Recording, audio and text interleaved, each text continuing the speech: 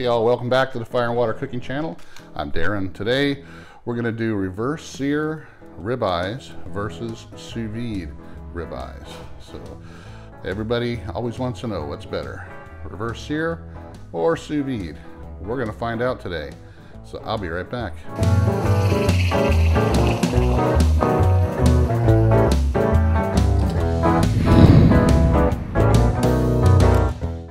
Alright guys, this is going to be a really simple test.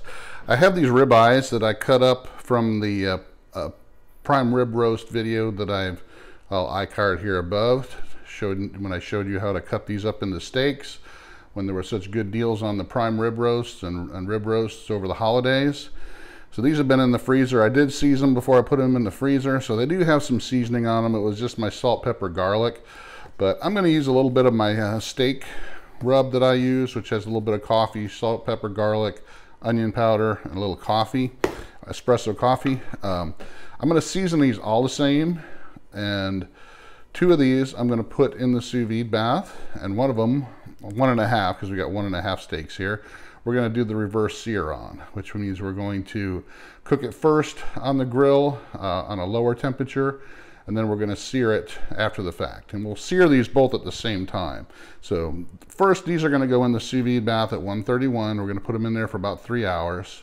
I already have my Anova Nano heating the water up, which is almost there. So, and what I'm going to do with these 2 pieces here is let them sit in the refrigerator while those are cooking in the sous vide with the rub on them, so they can actually do a little bit of a dry brine while they're waiting for these to get done in the sous vide.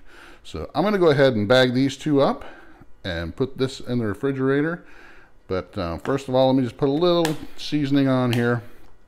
Like I said, this is I'll put my coffee steak rub in the description below just so you guys can know what it is. But this is really a different and a really good rub for steaks. That coffee really brings out the beefiness of the steaks. So I'm going to put just a little bit. Like I said, these were seasoned before they were frozen, so there is some seasoning on it already. But I'm just going to put a little bit of this. Let's give it a little bit more of that salt, pepper, garlic, onion, and the espresso coffee is going to bring out really good flavors to this meat. So that's it. I'm going to just put a little bit on there. I'm going to get these 2 bagged up, and this one's going to go in the refrigerator until we're ready to sear them up. I'll be right back.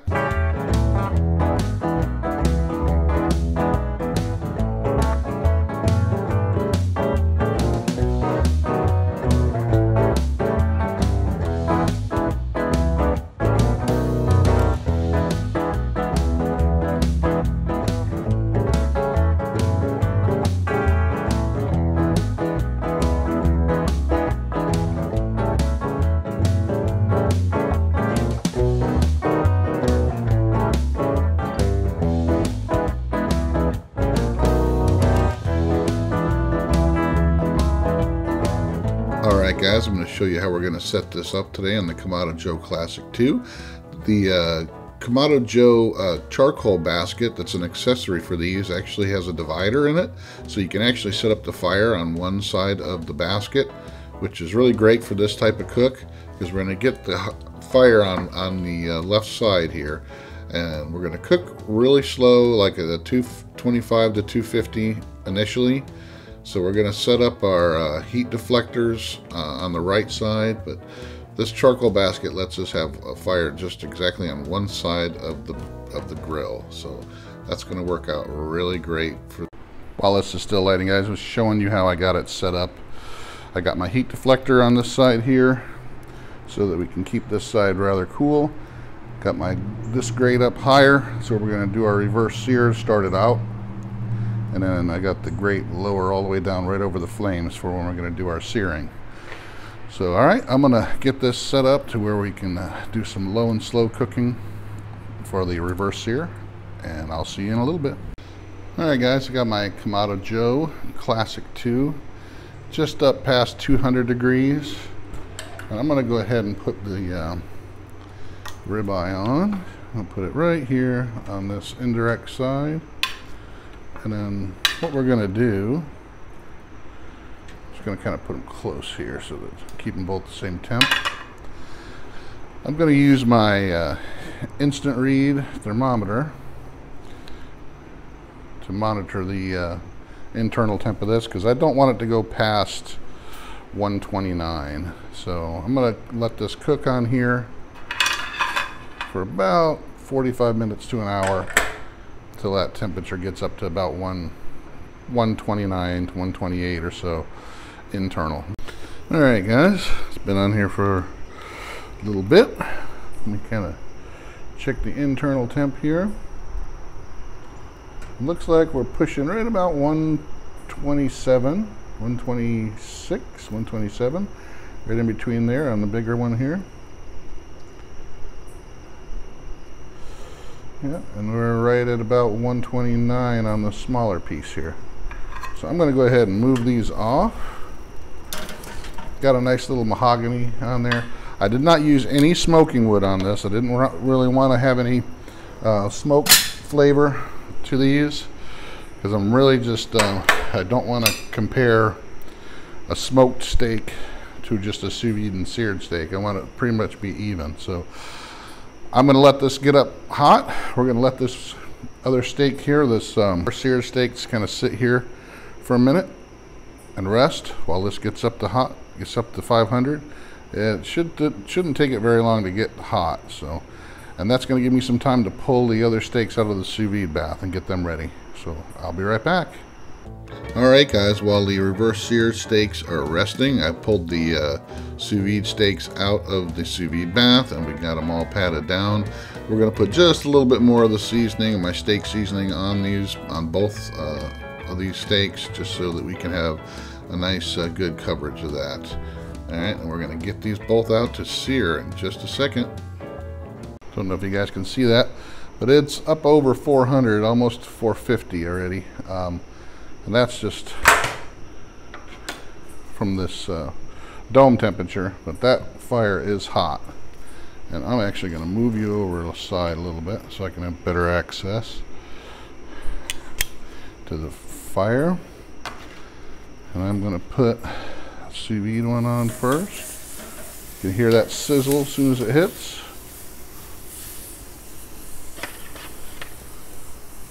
Another sous vide one on.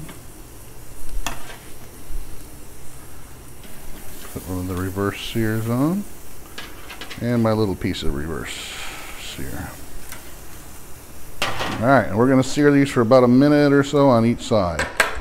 And close that up. I might even just take this top piece off, just so we can get a little bit hotter.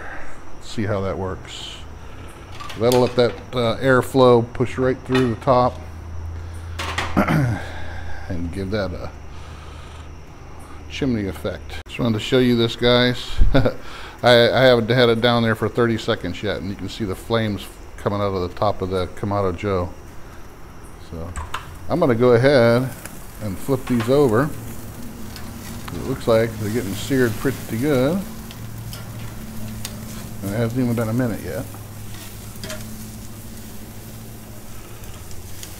It's that fat melt in there. We don't want to overcook these, so we're just wanting to sear them. Give that another minute and we'll be back. Alright guys, there you go. Can you tell which one is which? I don't know. Here's your reverse sear and here's your sous vide. You can definitely tell the reverse sear has a little bit more color to it, because it was cooking at a higher temperature. So you can definitely tell that it did have a little bit of overcooking to it because of that. But I'm going to go ahead and cut these right in the middle so we can see how they turned out. And that's definitely still medium rare. Still definitely medium rare. You can see that. But you can see it does have a little bit of a gray area there. Cut this one right in half as well, and you can tell this one's a little bit, actually a little bit more medium rare. It's a little bit more juicy, a little bit less of that gray area. But what we're kind of going to look and see is if which one is more tender. First I want to get a kind of picture of that. See that? See how that looks. How does that look? So I'm going to take a taste. Okay, I'm going to get a taste right here of the reverse sear. It is nice and juicy looking.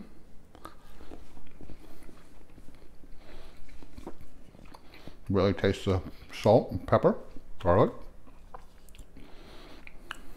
It's very good. Let's go with the sous vide. And one thing I can tell just from cutting, this was a little bit tougher to cut through than the sous vide one. So that 3 hours in the sous vide bath at 131, tenderize that. Tell just by cutting it, but just get a close up on that so you can see it's medium rare. Definitely more tender. Both of them good. Both of them have good flavor. Searing it really hot helps out with that. But I would say the sous vide gets just a little bit more of an edge than the reverse sear. They're both very good. If I would have put some smoking wood on for the reverse sear, it may have tipped it over the top from having a more smoky flavor.